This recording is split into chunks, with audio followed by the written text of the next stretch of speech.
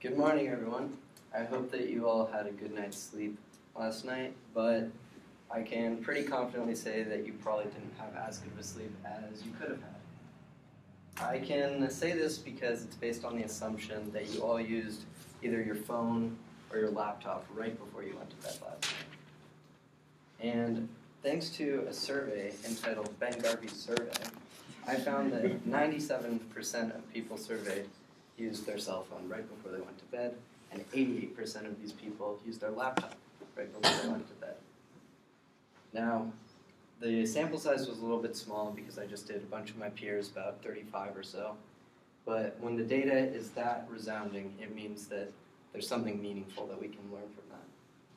But now you're wondering, so yeah, I use my phone before I go to sleep. What does that have to do with my sleep quality? Well, there are two harmful things that come with this. One is the blue light that your phone emits and all electronic devices emit, which is harmful to your sleep. And the second is FOMO, or fear of missing out. So first I'm going to talk about why the blue light is hurting your sleep. Numerous studies, including one from the National Sleep Foundation, have shown that blue light is bad for your sleep. It reduces your melatonin production, which is the natural hormone that your body creates as you're trying to go to sleep, and it's what makes you fall asleep. It also increases your sleep latency as a result of this, which basically just means it takes you longer to fall asleep. And finally, in an interview with NPR, Anya Kamenz says that it reduces the time spent in REM sleep, which is, it basically makes you feel a lot more drowsy when you wake up the next morning. So the second problem with using your phone right before you go to bed is FOMO, or fear of missing out. Now, many of you have probably heard this acronym. It's gotten pretty widespread use in the last few years. And according to the Oxford Dictionary, it is defined as anxiety that an exciting or interesting event may currently be happening elsewhere that you're not allowed to go to and you've probably seen on social media. So according to Statista, they ran this poll here, and it shows that 72% of people on their phones are on Snapchat before bed, 68% are on Facebook, 66% are on Instagram, and 36% are on Twitter. So this is really proving that the main reason that people are on their phones and their laptops before they go to bed is to check social media and see what else is going on in people's lives. And I get it, we don't want to feel like we're missing out. We have to remain in touch with all these people. But it's really not good for you. According to Boston Magazine, FOMO can actually lead to anxiety, depression, and insecurity. And I personally have definitely felt these effects.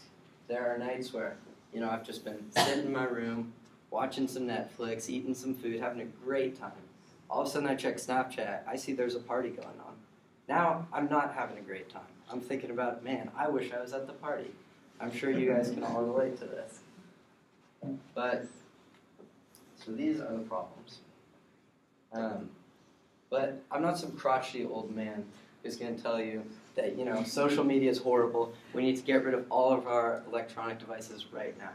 I'm just like you guys. I realize that social media is pretty cool, and it's definitely here to stay, no matter how people feel about FOMO.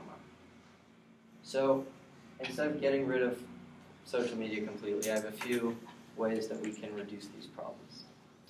So the first is that Daily Science recommends to just read a book.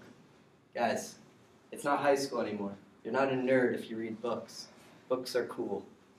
So I recommend diving into a good book, and 30 minutes before you go to sleep, put down the phone, maybe scroll through Twitter, scroll through Instagram before you start reading, and then for 30 minutes just relax with the book. This will completely eliminate all the problems that blue light brings around. My second suggestion is to download the app Moment. Now, Moment is an app that tracks how much time you spend on your phone and what apps you spend this time on. I personally downloaded this app the other week, and now when I'm on my phone too much, I feel bad, and I want to put it down, because it kind of scolds you. It's like, get off your phone. So I recommend downloading all of that. It's a free app. And then the third thing, this one's a bit harder, but definitely the most important, is we all just need to realize that everyone is not having more fun than us. 100% of the time. When we look at social media, we're looking at a filtered version of people's lives. You don't see any of the stress that school brings. You don't see any of the bad things. You're looking at the parts of their life that they want you to see, the parts that bring you to be jealous of them. You have to realize that it's not a true interpretation of their life. So if this problem isn't addressed, the world's not going to end. It's not going to be some horrible, horrible catastrophe, because so many people already do this that the world will pretty much just keep moving the way it is right now. But if you really think about your sleep schedule, are you actually that happy with it? I know personally, every Monday and Wednesday, I wake up exhausted to come to an 8 a.m. comms class.